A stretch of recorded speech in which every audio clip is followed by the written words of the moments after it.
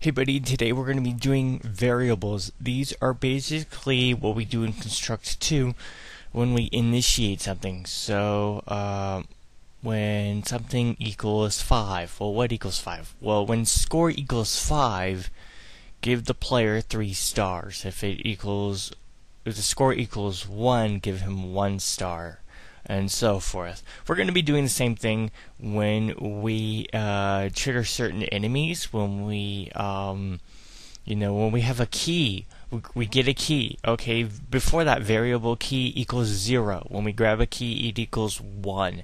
Therefore, when the variable key or key 1 is equal to 1, therefore the door is going to be unlocked for us. Also, it's going to be used for weapons. So, okay, before we have 0 ammo, we pick up a gun on the ground. We suddenly have, 20 bullets. So what type of gun? Well, we got a pistol, machine gun, and a plasma rifle.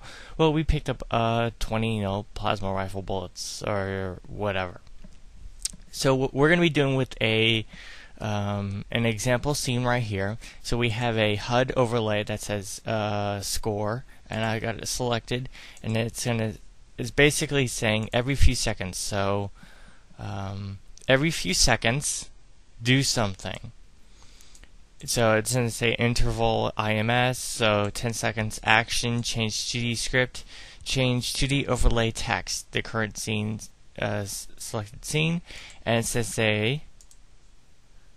text score 2 dots, the 2 dots, and then money sign score money sign.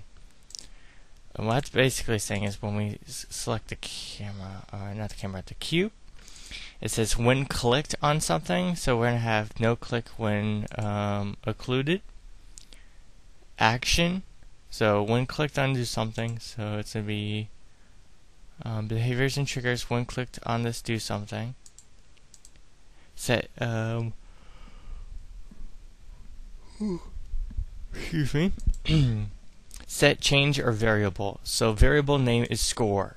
This is the HUD overlay. It's called score. Operation. And we have add, subtract, divide, divide integer, multiply, multiply integer.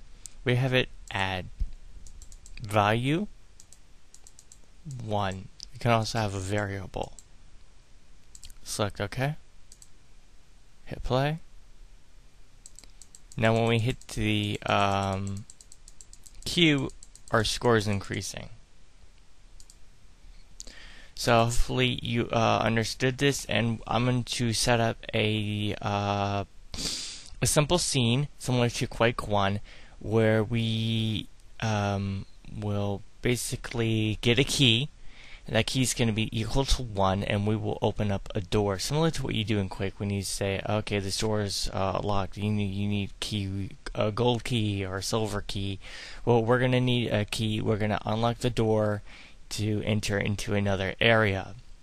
So remember to hit the like, subscribe, and all that stuff for more videos. And I will be sending out these little quick demo videos that will explain to you what you can do in the this Copper Cube engine.